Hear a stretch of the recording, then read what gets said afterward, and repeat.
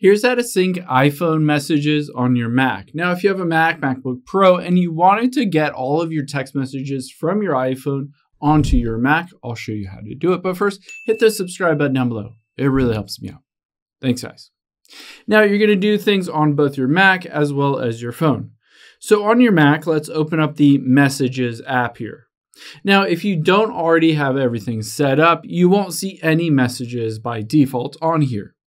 The first thing we're going to do is make sure on your iPhone that you have messages turned on the iCloud. So go into your settings and from there tap on your name at the very top, tap on iCloud, and then go to messages and make sure that's turned on. That way all of the messages from your basically iPhone are being synced up to the iCloud.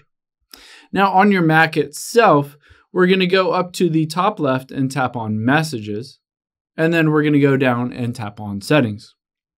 Now from here, you can see at the very top center is iMessage. Tap on that. If you're not already signed in, just tap on the sign in button and sign into your Apple ID account that's associated with the iPhone, so the same Apple account.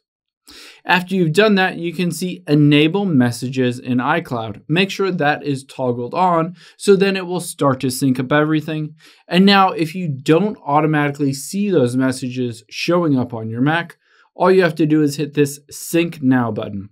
Now what this will do is it will check the iCloud for all of the messages that you have and start to download them onto your Mac. Keep in mind, if you go through this process, it might take a little bit basically to download all of those messages onto your Mac.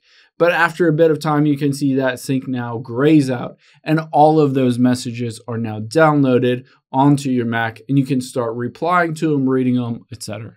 Hope this helps. If it did, hit the like button down below and leave a comment if you still have any questions. Thanks, guys.